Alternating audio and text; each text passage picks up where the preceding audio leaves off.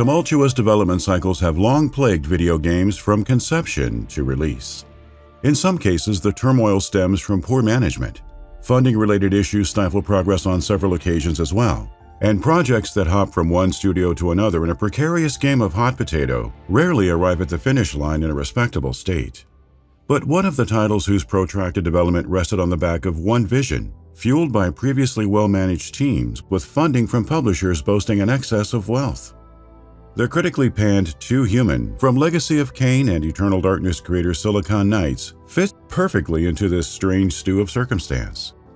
What began in the 1990s as an ambitious 5-disc adventure for the original PlayStation morphed into a GameCube exclusive after the turn of the century.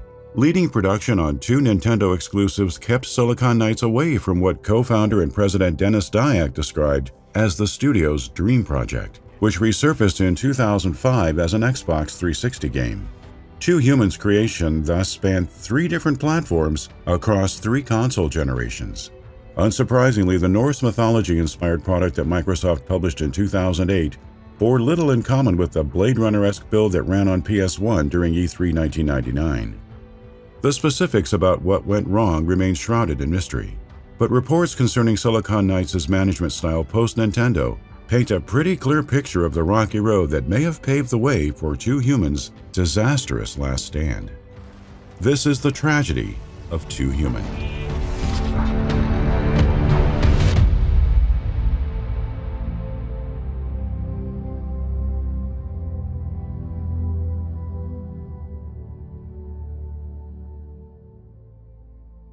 This video has been brought to you in part by Kain.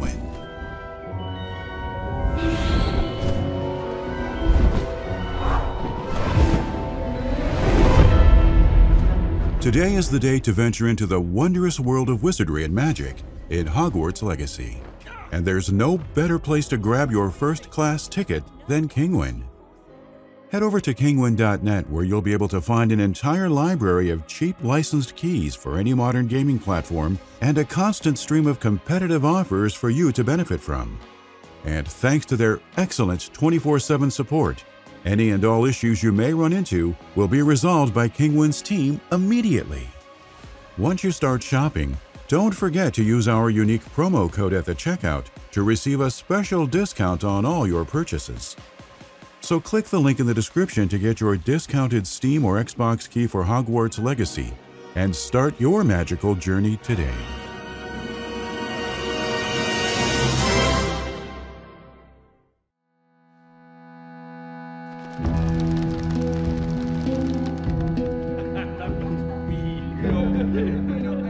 Co-founded in 1992 by Canadian developer Denis Dyack, Silicon Knights cut its teeth on the likes of cyber empires before making a name for itself with the release of 1996's Blood Omen: Legacy of Kain. The crew succeeded in seamlessly blending genres, all while subverting traditional gameplay expectations. This distinctive talent engendered the origins of Too Human, whose conception in 1994 emerged from the company's desire to craft an experience that confronted the issues of technology and its effect on society. In addition, an attempt to tackle the symbiosis between man and machine allowed Silicon Knights a chance at addressing the nature of the human soul. Suffice it to say, the premise alone proved plenty ambitious for the time. Yet Dyack's vision spread further still, revolving around the idea that the endgame world would constantly poke at players for being too human to face incoming threats, the only resolution lying in improving their character via cybernetic implants. The technology available in 1994, however, lacked the advancements necessary for such a grandiose experience. But Sony's first PlayStation console seemingly provided a range of possibilities for Too Human, which received a formal unveiling at E3 1999. Initially meant to span 5 CD-ROMs, Silicon Knights scaled down the proposed content to 4 discs, suggesting a sprawling adventure the size of Final Fantasy VII. Vague details hinted at an action title with a sci-fi setting and RPG elements, carefully enveloped in an expansive, multi-ending narrative arc. Too Human's story, meanwhile, positioned players in the far-flung future as a cop seeking vengeance following their partner's death at the hands of a cyborg.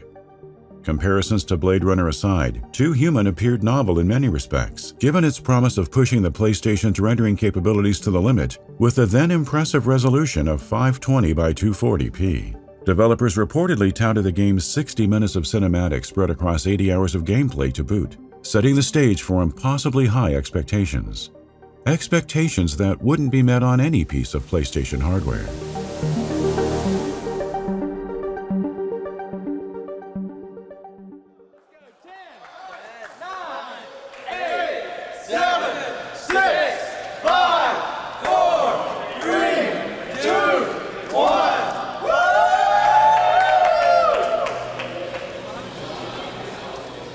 Sony deployed the PlayStation 2 in a staggered worldwide release throughout the year 2000. Early adopters could experience Time Splitters and Dynasty Warriors 2, among other seminal launch titles. Yet news of Too Human continued to elude the public. Little did anyone know the silence from Silicon Knights could be attributed to the second-party agreement it inked with another Japanese giant, Nintendo. The 2002 launch of Eternal Darkness: Sanity's Requiem on Nintendo's 6th-generation console may have marked Silicon Knights' first release in 6 years, but Too Human technically constituted its first GameCube project. Speaking with IGN, Denis Dyack admitted the title's stint on GameCube never left the prototype stage, though the team constructed a 3D engine capable of seamlessly loading areas from the disc. Experiments with the third-person camera took shape during this fleeting period of time as well, but as Eternal Darkness migrated from N64 to GameCube, Silicon Knights temporarily set aside its sci-fi action RPG. Still, progress on the Too Human prototype played an instrumental role in building Nintendo's ode to Lovecraftian horror. The GameCube version of Too Human received its sole public showing at Space World 2000 via FMV sequences bearing visuals that teased a product similar to the PlayStation build. In a 2003 interview, however, Dyack claimed the differences between the two iterations would later become more apparent, trumpeting story changes he described as all good and positive. As far as the outside world was concerned, though, these changes would never grace a Nintendo platform. Eternal Darkness consumed studio resources during its incubation, and once development wrapped, the group surprisingly shifted focus to the Twin Snake subtitled Metal Gear Solid remake for GameCube. Again, Too Human vanished from view, although its sidelining provided Silicon Knights the experience of a lifetime, as developers pored over Hideo Kojima's opus, absorbing lessons reflected in the cinematic techniques present in Too Human's eventual final form.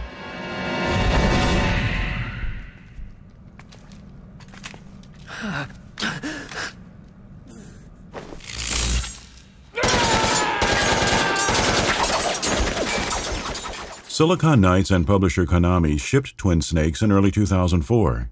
While many may have assumed Too Human on GameCube immediately took precedent, Dyack said the crew felt it too late in the generation to enter production on another adventure for the Nintendo system.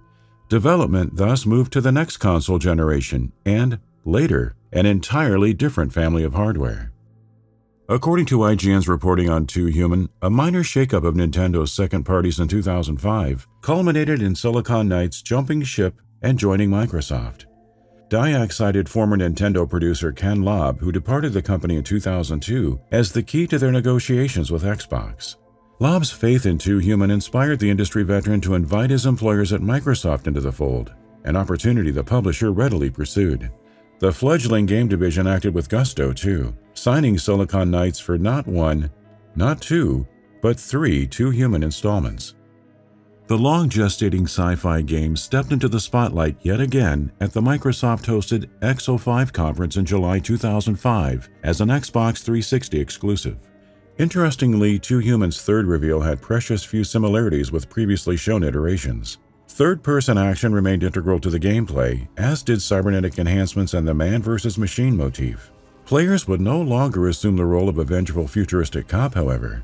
Rather, a revised premise heightened by Norse mythology centralized the god Baldur as a cybernetic protagonist, one tasked with protecting humanity against machine giants and otherworldly monsters. The new and supposedly improved narrative arc couldn't be contained in a singular entry, hence Microsoft's early investment in a Too Human trilogy. In a GDC 2006 interview with Wired, Dyack likened his team's vision to Peter Jackson's Lord of the Rings, noting that a complete 3-part story had been orchestrated from the start.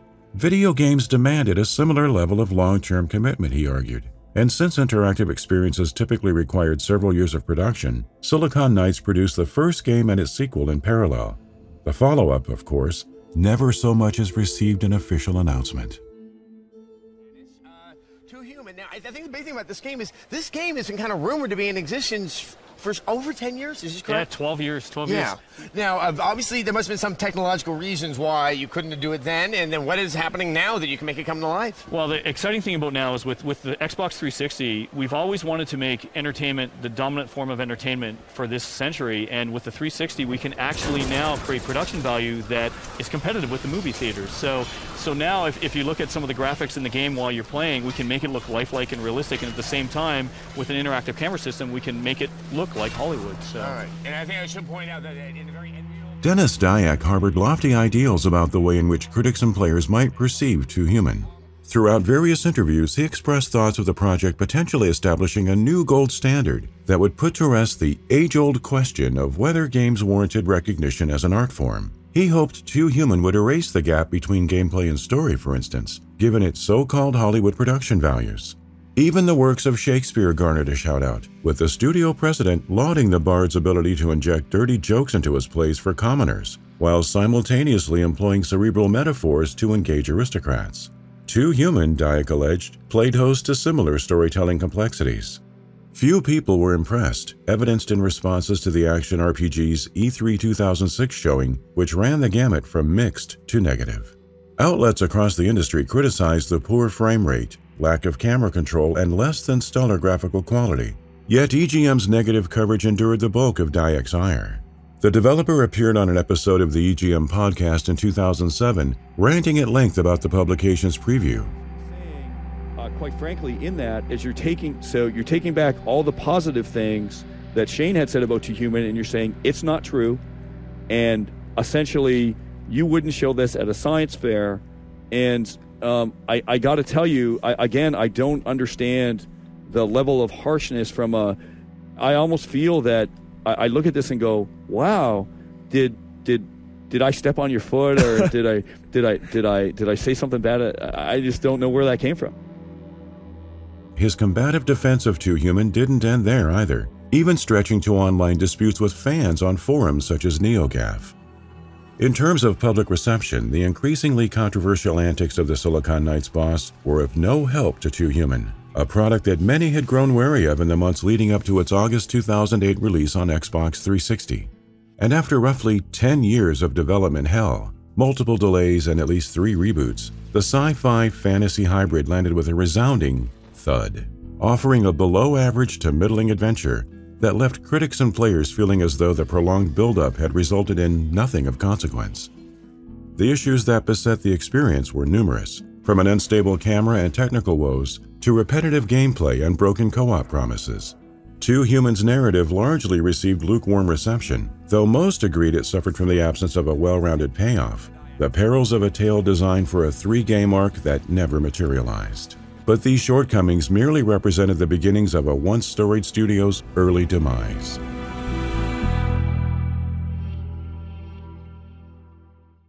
Unreal Engine 3 uses a per-pixel lighting model, which allows for advanced effects like high dynamic range lighting, as you can see on this fountain.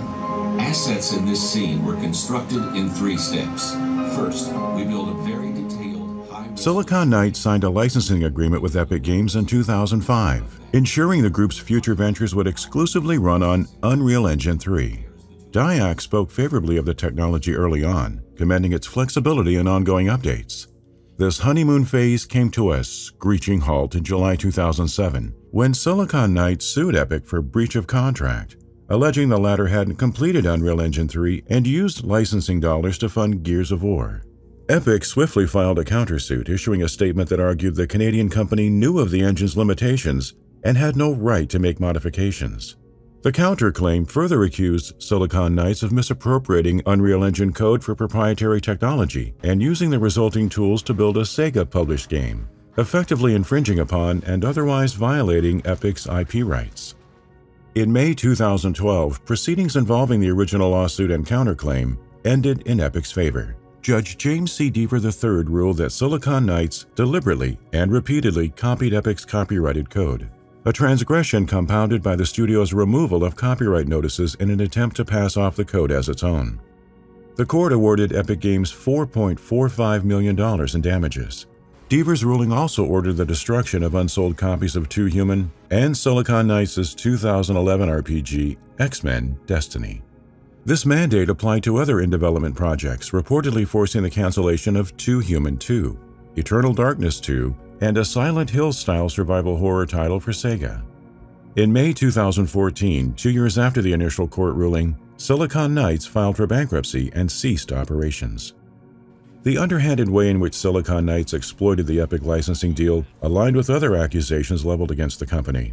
Reports of Dyack's allegedly substandard management practices surfaced in 2012 when a whistleblower reached out to Andrew McMillan, the journalist who'd previously penned an expose on LA noir developer Team Bondi's toxic work environment. After speaking to the whistleblower and 7 other ex-staffers, McMillan wrote a piece for Kotaku detailing what reportedly went wrong with X-Men Destiny. Some of the claims overlapped with Two Humans development.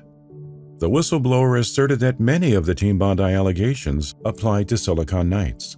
Like LA Noir's Brendan McNamara, Denis Dyack supposedly thought little of his employees, often referring to artists as easily replaceable. A self-described benevolent dictator, Dyack was said to rule the company with absolute power. He made examples of those who offended him, for instance, and boasted an irrationally competitive personality, believing people were either for or against him. And though many attribute Silicon Knights' biggest success to the Nintendo deal, McMillan's sources insisted the studio had thought of the publisher as oppressive. Former employees, on the other hand, argued that Nintendo played an integral role in the triumphs of Eternal Darkness and Twin Snakes.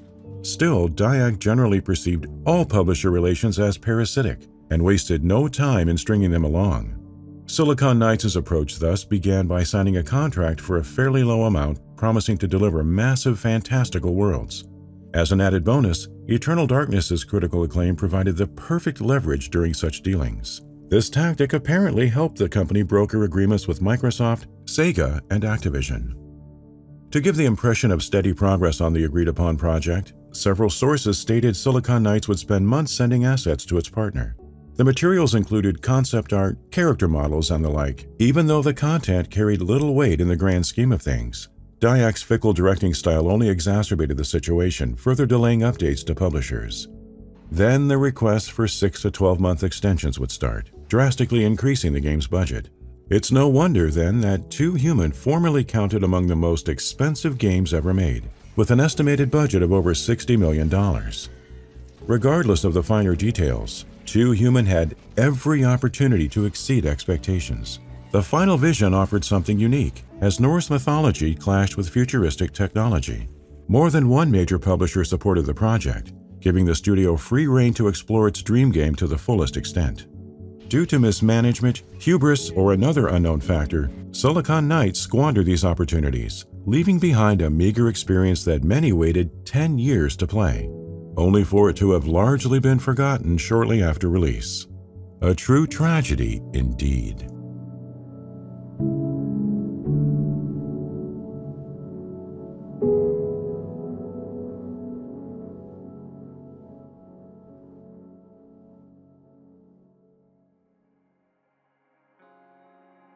Thank you for watching.